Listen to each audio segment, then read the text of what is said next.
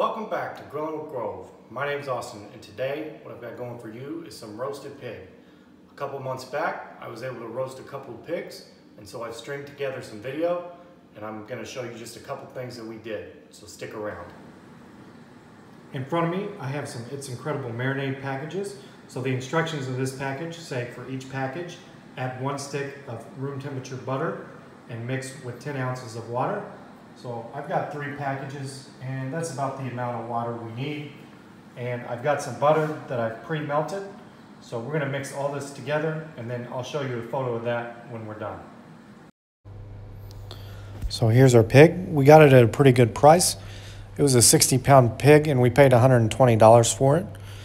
Right now what we're doing is just splitting the rib cage open. So it came kind of pre-open, but not all the way. So to lay it flat the way we wanted it, we just had to split that rib cage open.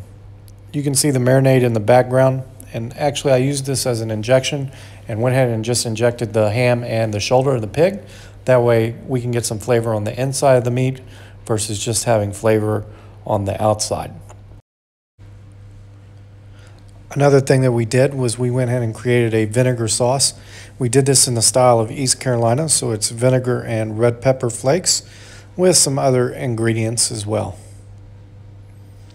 Here's a shot of our pig, and we also wrapped the legs and feet of the pig and the snout just so that it doesn't burn.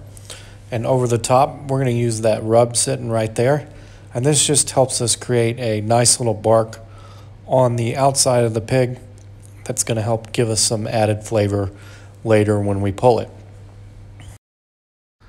This is after about 2 hours. We've got a chimney full of charcoal on each side of the pig, and we're starting our basting process now. And we're doing that so that the pig remains moist and it is going to be tender at the end. So we're just going liberally with that about every hour or so. Here's our pig after about the 4-hour mark, and that aluminum foil is catching some of the smoke, so that's good. And we're starting to kind of brown up nicely. Here's our pig after 7 hours, and it's browned up nicely. For a little bit better presentation, I think we would wrap next time, but this didn't at all affect the flavor of the meat. It was still a really delicious pig. Here's the pig, and we've got 4 hours left, but it's already reached its internal temperature of 190. So what we're going to do is just kind of hold it there. And it did get as high as 205 degrees while we were holding. But that's okay. Holding it between that 190 to 205 just got really tender.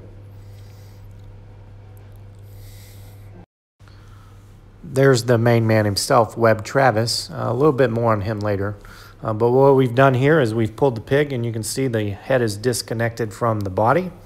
And what we did was we just pulled the pig in itself and mixed it with the juices left over from that basting sauce. And we went ahead and threw some more rub down as well, just to help give that meat some flavor. We're back. Hopefully you liked the videos and photos I shared from the pig. Now I did have some help out there. A guy named Webb Travis helped me out. It was my first time doing a pig, but he had done some before. So he was really able to walk me through it and help me out with kind of the parts that I didn't know. Not really hard. The pig was really good, in fact, and most of the people that talked to me said that it was the best pig that they've ever had.